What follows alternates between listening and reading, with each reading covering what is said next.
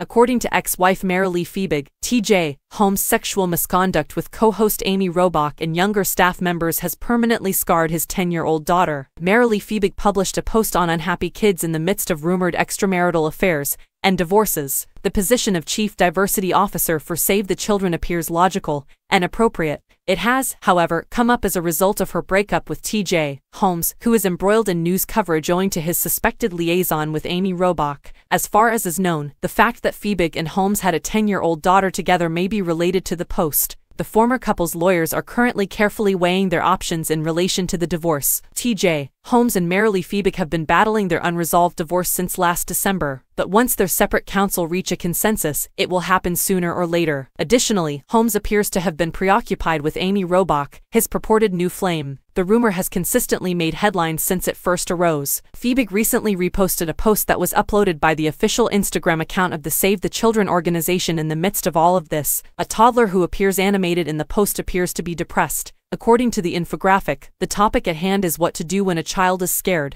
Additionally, it offers numerous suggestions, including, reassure your youngster that their feelings and thoughts are understandable by taking the time to listen to them. Given that she is the organization's chief diversity officer, it seems normal to post. But given that she also shares a 10-year-old daughter with Holmes, it has a mysterious quality to it, and it seems perfectly fitting for the post to be discussed while her parents are divorcing and her dad is embroiled in relationship scandals. The post may not have a deeper significance, but it fits the overall circumstance even if there isn't one. TJ Marilee Fiebig 1 month after Holmes was said to be getting close to Amy Robach, news of his divorce broke. The Good Morning America anchor filed for divorce in December 2022, according to US Weekly at the time. He was seen in a shot with his co-anchor, who they appeared to be taking on a weekend excursion. In the photos provided by Daily Mail, the couple appeared to be extremely close and comfortable with one another, and as is only natural, it started a rumor and made headlines. Robach was going through a divorce with his previous partner Andrew Shue, which added fuel to the fire of the rumored relationship.